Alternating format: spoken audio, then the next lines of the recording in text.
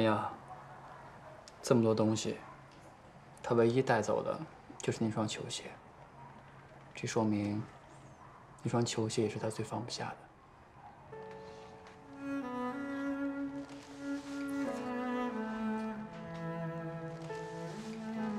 洋洋，你之前跟我说不想跟史维聪在一起，是怕万一有一天爱情破灭了，友情也不复存在。其实我早就知道你喜欢他，我不赞成，是因为我不希望你连恋爱路都走得那么辛苦。而且我一直觉得史维聪他就是个小孩，他根本就没长大，他不懂得怎么照顾你，你会辛苦一辈子。但是现在，我发现我错了。原来史维聪也一直在用他的方式喜欢你。如果你们现在还是两情相悦，如果顾虑就只是怕破坏友情的话，真的太可惜了。而且这么多年，友情和爱情早就缠在一起，只是你们身在其中，看不清楚罢了。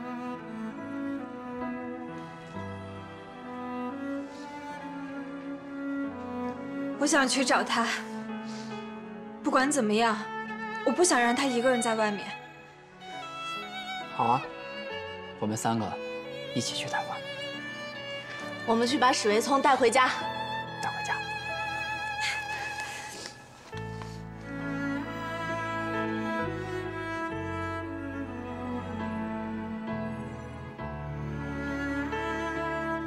我很幸运。每当以为我就要被这个世界改变的时候，就会有人拉我一把，让我能够继续当樊书晨。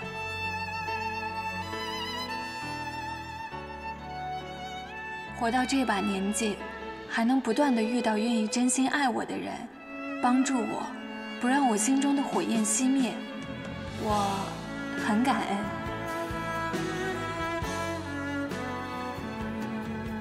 当我身边的人遇到挫折的时候，我必定会奋不顾身的倾囊相助，不是为了有朝一日能够得到什么，也不是出于成人世界复杂的人际关系考量，而是当我被这个世界温柔以待，我会想要拉起你们的手，把我接收到的善意传递下去，让我们的眼神变得更清澈，让我们的世界变得更温柔。这样，我们才会有足够的勇气去面对未知的困境，去扭转一个又一个看似不可能的逆境。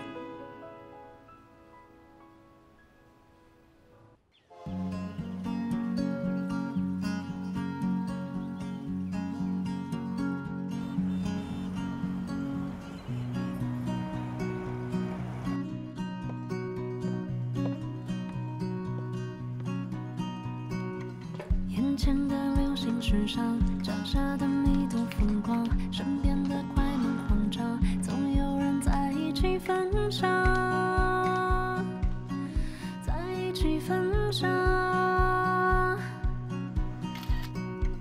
醉醺醺的午夜场，甜蜜蜜的蛋糕房，暖洋洋的大太阳，总有人在一起品尝。你好，在一起成长。你们都学习学习。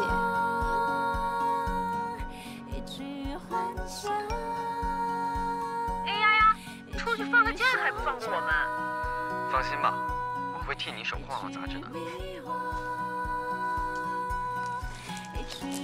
200块钱。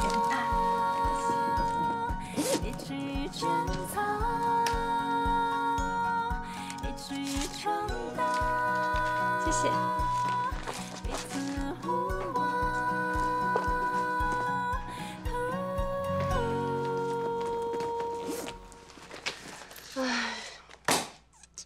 太无聊了，我想去逛街。你现在休假没钱，用我的。这么大方啊？我现在可有钱了，以前都是你照顾我，现在我完全能照顾好你。啊，哎，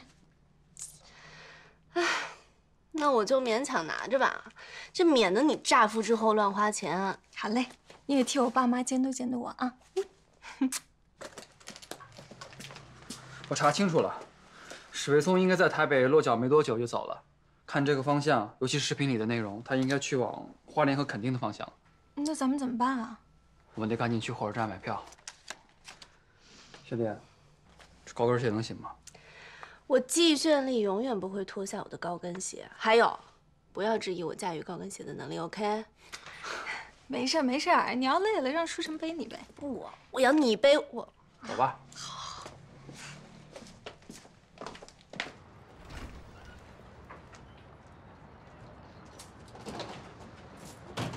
走吧。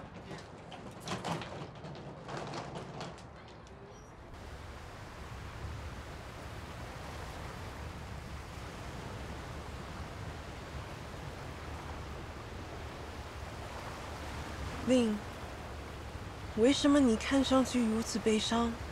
这里的大海这么美，你怎么还能有这么多伤心事？Caroline，你当时离开英国来到这里，是因为这片美丽的大海，还是因为你也想逃避你的伤心事？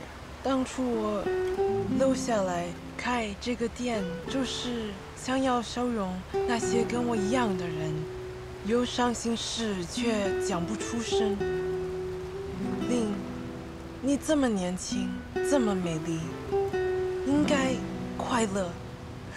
想住多久就住多久，直到你能恢复笑容为止。Caroline， 谢谢你。哦，it's okay, sweetie。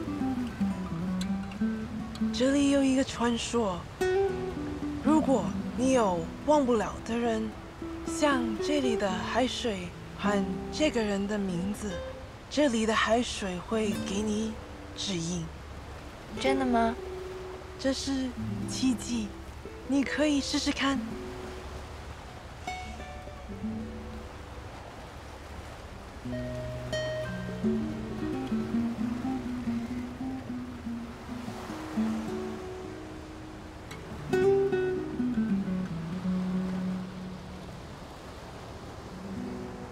骆总。嗯。骆总。好，走。骆总好。走。骆总。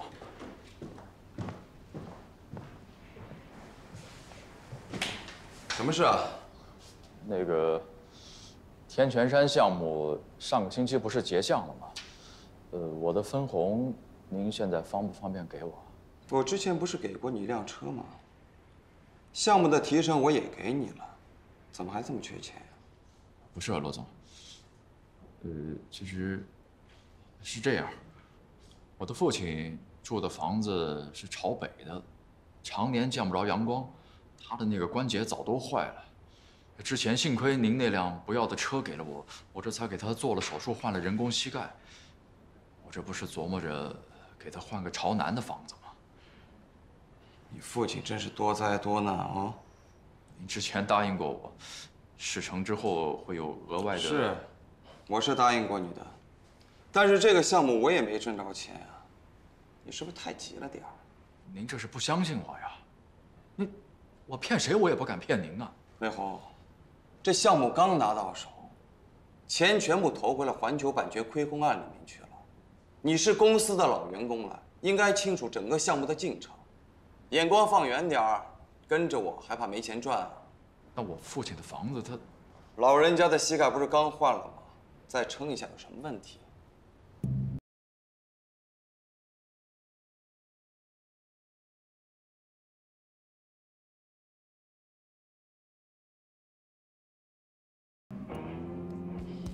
好了，知道了。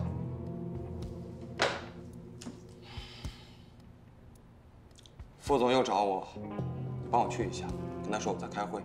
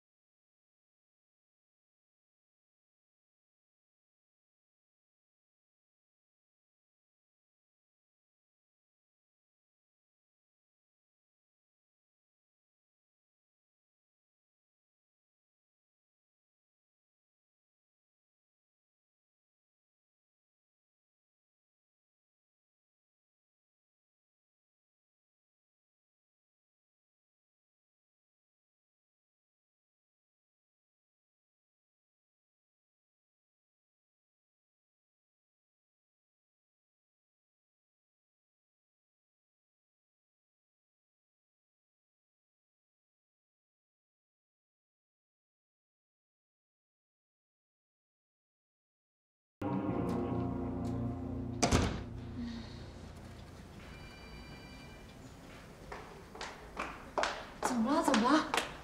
我怎么听说你们又丢项目了？徐总把樊总逼走，想要换来菲林平安无事。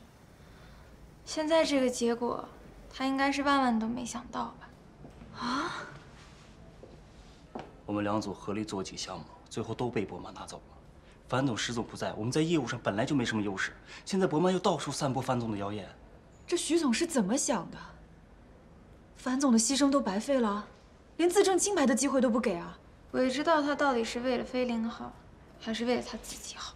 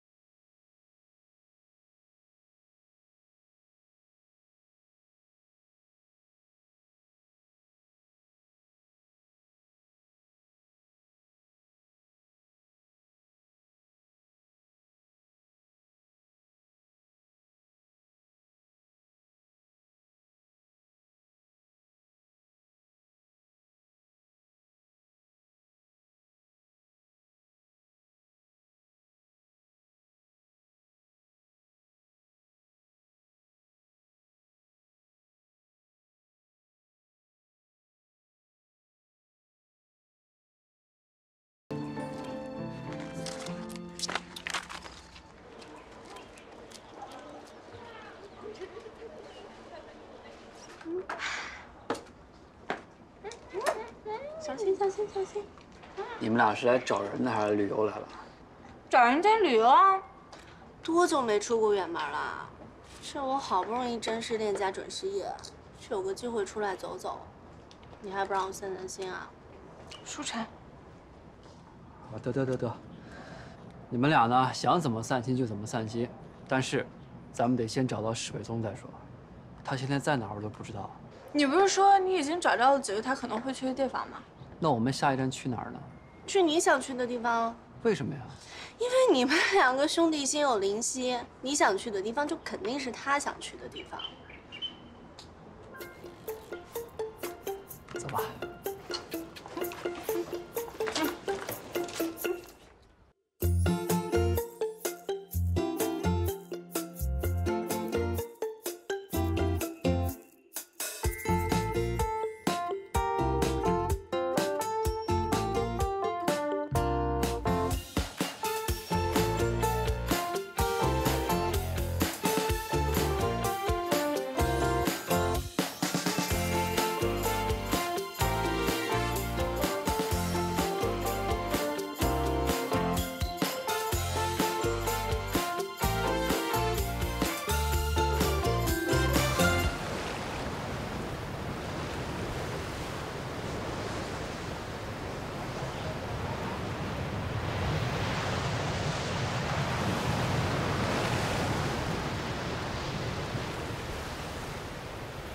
如果你有忘不了的人，像这里的海水和这个人的名字，这里的海水会给你指引。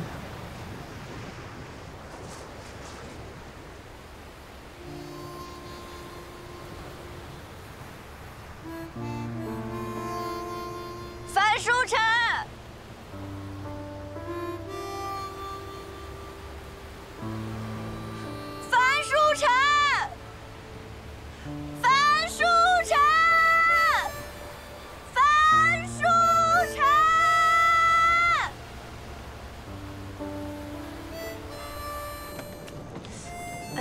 没事吧？没事没事。哎呦，哎呀，来，辛苦了，老樊。哎，终于找到路了，太不容易了。今天晚上可得好好休息一下。快到了啊，坚持一下。没事。我来吧。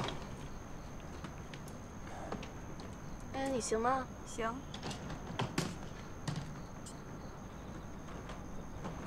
这里真的好安静啊！这儿的人多淳朴啊。每天过着日出而作、日落而息的生活，多好。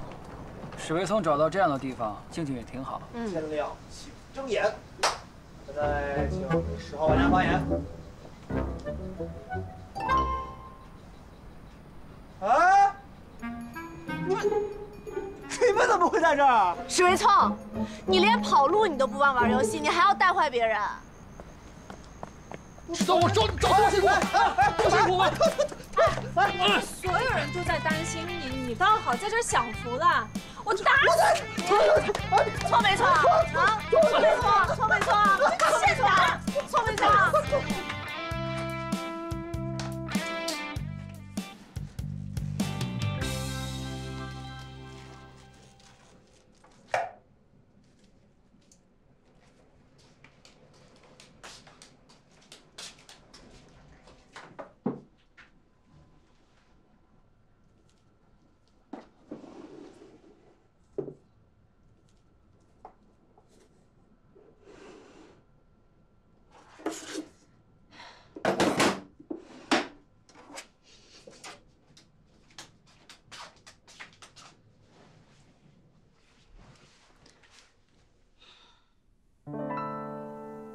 哥哥，给我一点时间，让我静静。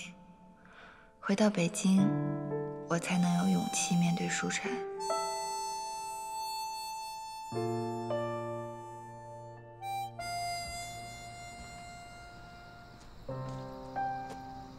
我亲手挤的牛奶，新鲜出炉，营养满分。赶紧喝完，今天早点休息。打算什么时候回去啊？没钱了就滚回家呗。你们就不该来，赶紧回去啊！我一个失业青年，不值得你们同情。我也失业了。什么？你那么激动干嘛呀？不是，我做了那么多，你结果就，你离开菲林了？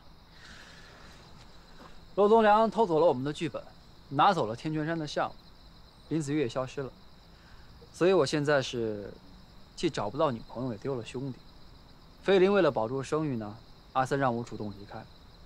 所以维聪啊，你说对了，我一开始就是一意孤行，落到这副田地啊，都是我自己活该。不是，但是你知道这件事儿对我打击最大的是什么吗？什么？是你，你不在我的身边。我们高中就在一起，大学4年一起疯一起扛，毕了业又在同一家公司打拼。你一直陪在我身边，不论好的坏的都陪我一起经历。可是这一次，我被人冤枉，在菲林待不下去了，你竟然不在我的身边。你知道我有多不习惯吗？我连应对的勇气都没有了。所以啊，我就落魄的来到台湾找你。也不知道你现在还管不管我了。舒晨，舒晨，你真的这么想的话，刚才就不会下手这么重了。我跟你说啊，选里的招一点都没用，说什么卖萌示弱，真的是。不是你到底有事儿没事儿？你个大男人想说什么就说，干嘛还听绚丽的？还不是你啊！之前咱们俩一见面就吵架，一见面就吵架，我怕这次又吵起来才听了他的。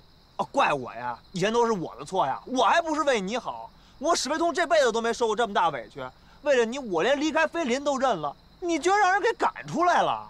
以前不怪你，还怪我呀！我还不是为了你好，我才是为了你好，我才是。你才什么？你史卫通，你才什么才？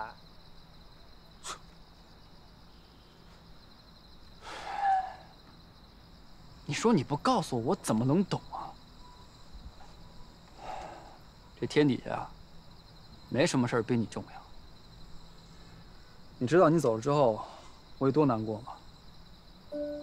我发现我不光找不到你，我甚至没有能力把你留在菲林。你知道这个打击对我有多大吗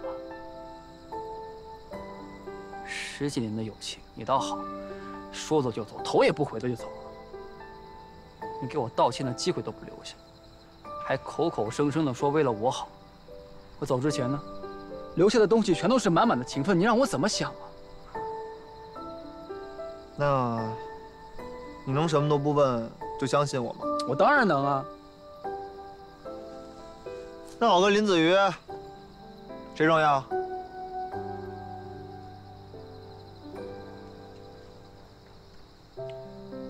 你呀。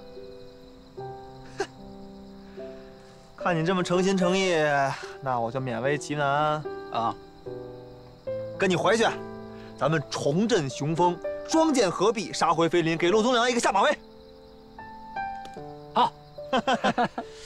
不过你得先跟我说说，到底怎么了？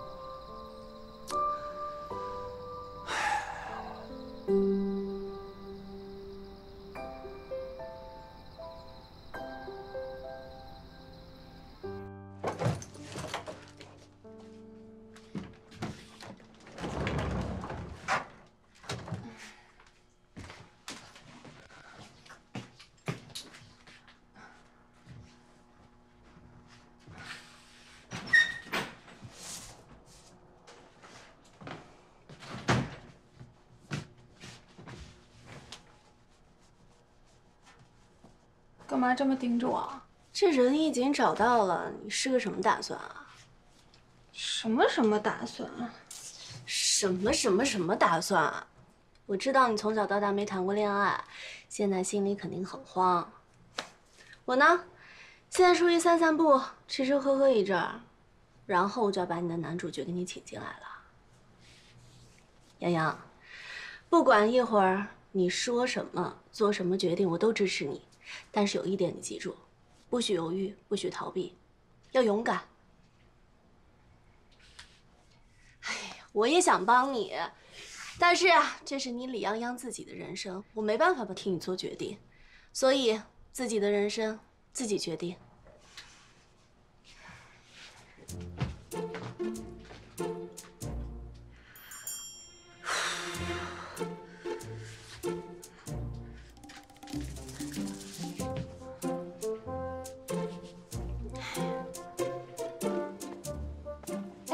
美女，口渴吗？来，我刚做柠檬汁，你喝喝看好不好？好啊，谢谢。谢谢。好喝啊！哎，对了，这史维聪来这么久，他每天都在干嘛？不会每天都在带你们玩游戏吧？才不是呢！他来这里之后帮了很多忙哦。他每天帮忙除草、喂羊，最近还学了挤牛奶。真的假的？难道我以前错看他了？对了，我跟你介绍一下，我们这边啊，什么都是自己种、自己养的。那你看，像这个也是，你看，这都非常天然、非常健康的。对了，我想明天让史维聪带你们去做手工麻糬。我跟你说，他麻糬做的可真好哎！他常说啊，学会了之后要回北京做给一个叫泱泱的吃。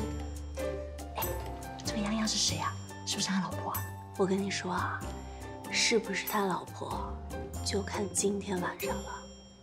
事情呢就是这样，我不知道林子瑜究竟做了什么，反正就是消失了。那你没去找过他？找了。这打小就在北京住，也没怎么挪过地方。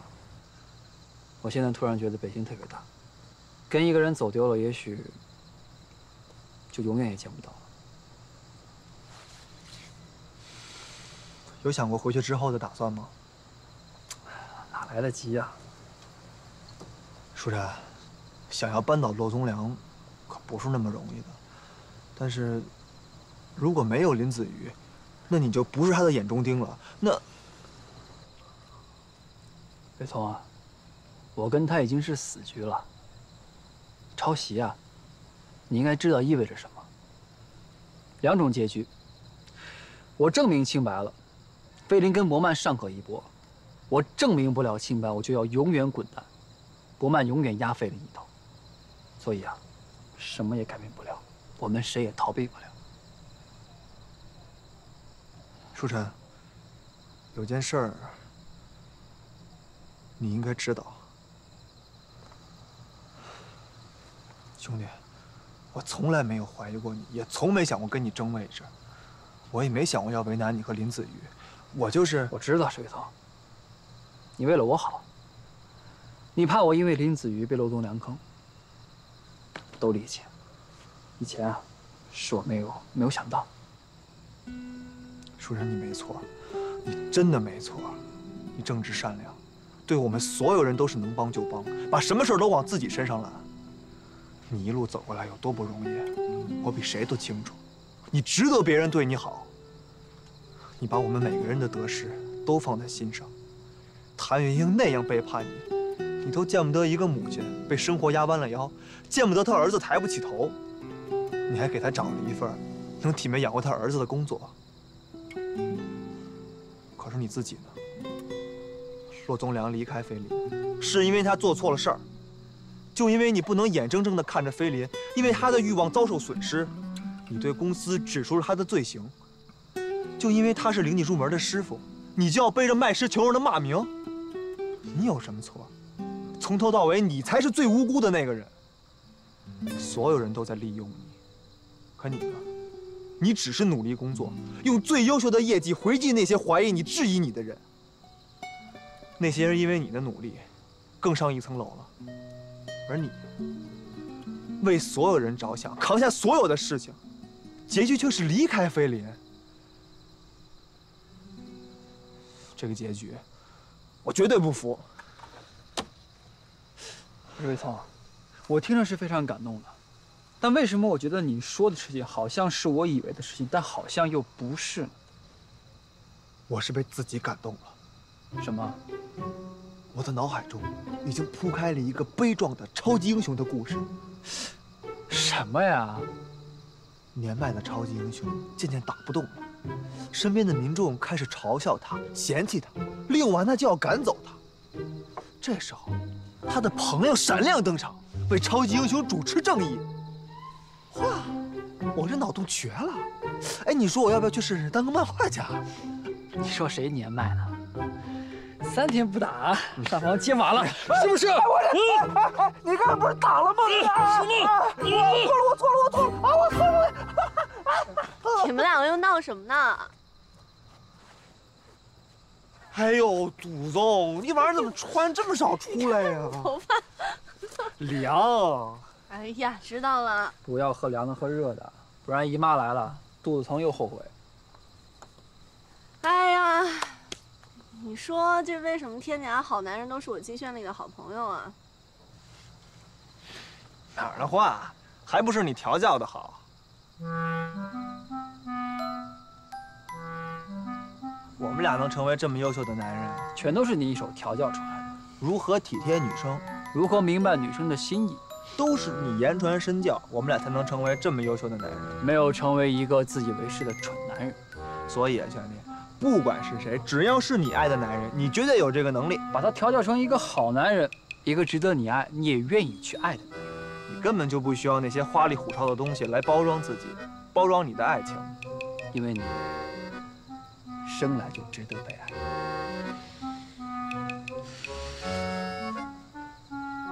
哎呀，好了，我知道你们两个人，知道了。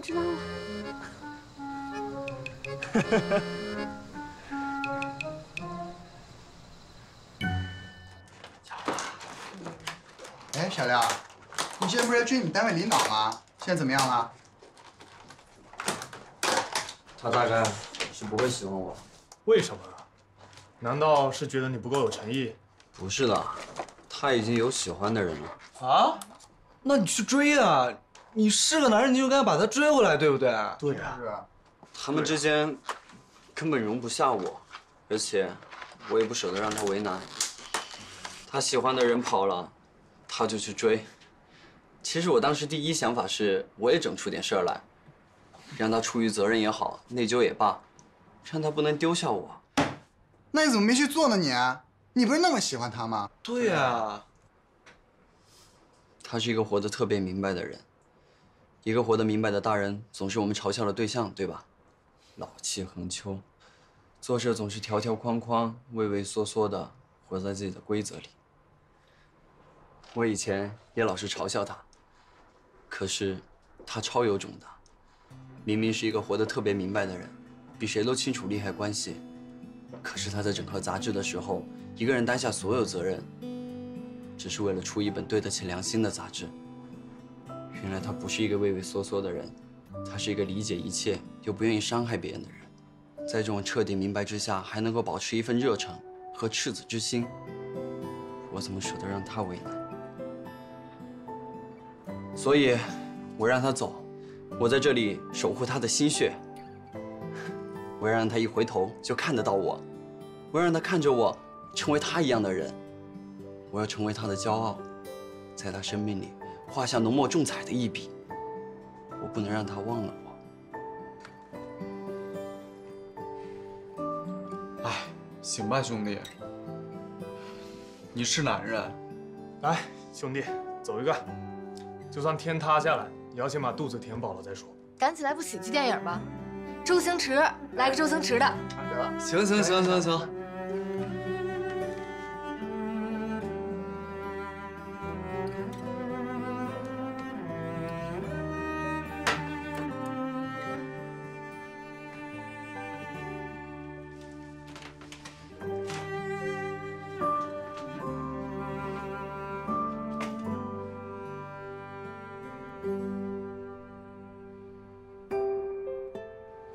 我想追你，李洋洋，我好像真的喜欢上你了。我会用自己的行动告诉你，我想要你，我喜欢你，你不喜欢我的，我都会改。我会用真心感动你。你还记得当年我跟你说，要是到了40岁还没人娶你，我就娶吗？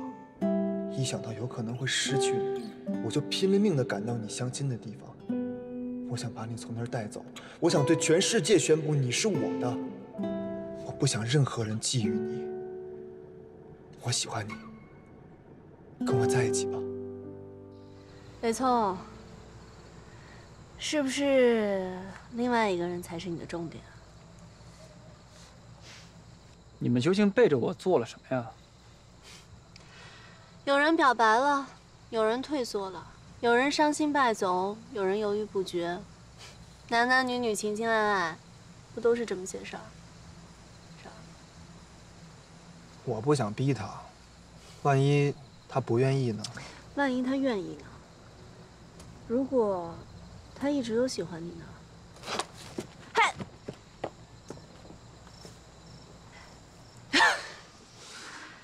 这下好了，这以后啊，更没我这个单身狗什么事儿了。没事儿，我陪着你呢。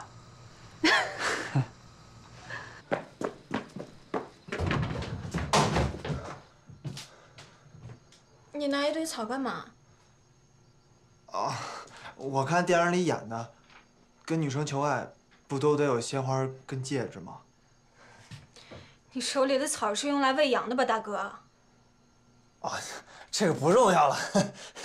史维聪，我就知道你没个正形儿，你是不是又要拿我开玩笑了？啊，你干嘛呀？我就说你2句，你干嘛呀？这是啊？哎呀。我一想起以前，就觉得自己特别不是人。我居然拿别人不要的玫瑰花送给你，老天爷一定是为了惩罚我以前有眼无珠，才让我得不到你。你还别说了，赶紧起来！请相信我，我会对你好，我会负责任，我绝对不会骗你的。我知道我以前太不靠谱了，但是我会改。你就给我一次机会吧。要是你担心我们有一天会分手，然后再也做不成朋友，那我向你发誓，无论如何，你都会是我生命里不可或缺的一部分。哪怕有一天你要跟别人结婚，我也会站在你身边，看着你获得幸福。洋洋，别那么残忍，别连一次机会都不给我。让我对你好，让我照顾你，让我给你幸福。我相信我们除了朋友，还可以拥有更多感情，还可以创造更多的美丽回忆。难道你就不想跟我一起拥有更多可能吗？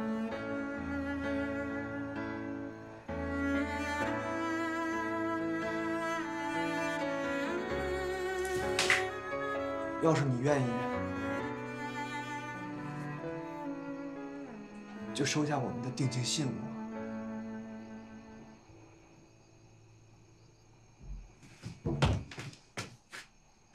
哎呀，洋洋，你不是要拒绝我吧？我跟你说，你要是拒绝我，我在这跪着我不起来了。我怎么这么倒霉我？人家求爱都是鲜花戒指，就我一喂养的草，还有我自己花钱买的球鞋。洋洋，你这是答应了？人家下跪都是单膝下跪，像王子公主一样。好家伙，你对我一下双脚跪下，你什么意思啊？我是地主是吧？你是我家长工是吗？怎么一点都不浪漫？洋洋，我这不是紧张吗？我也是第一次跟女生求爱，我刚才是又着急又害怕你拒绝我，你就宽容宽容我，下次我就学会了啊。下次？你还想有下次是吧？下次你跟谁求啊？跟你，我下次，这辈子都只跟你求爱，月月求，年年求，就算咱们俩头发都白了，我还是要跟你求爱。洋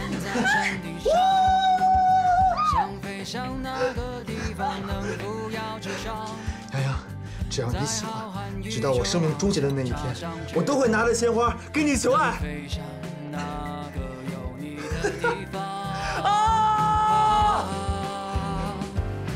和你，趁我们都还年轻，穿越1万光年的距离，与你相聚，爱上你是我的命，登上最高的山顶。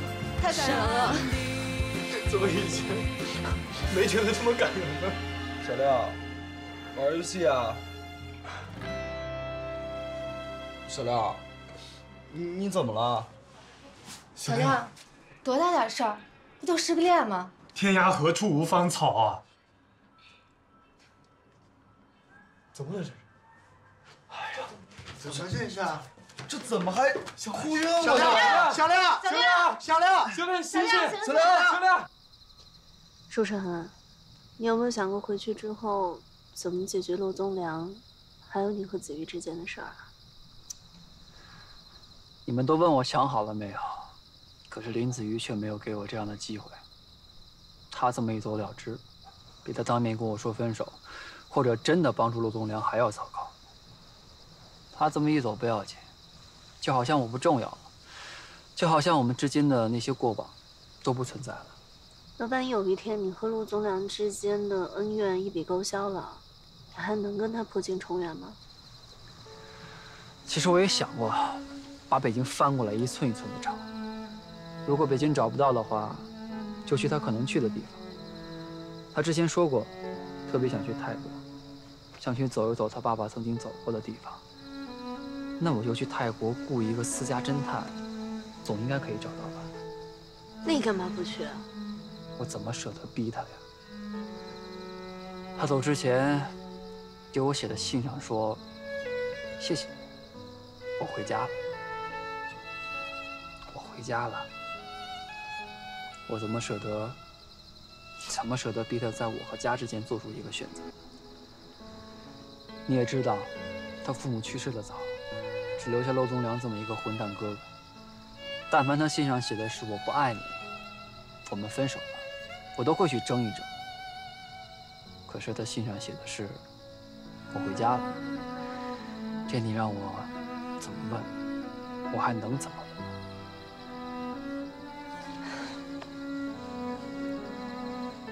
你说老天还真爱开玩笑啊！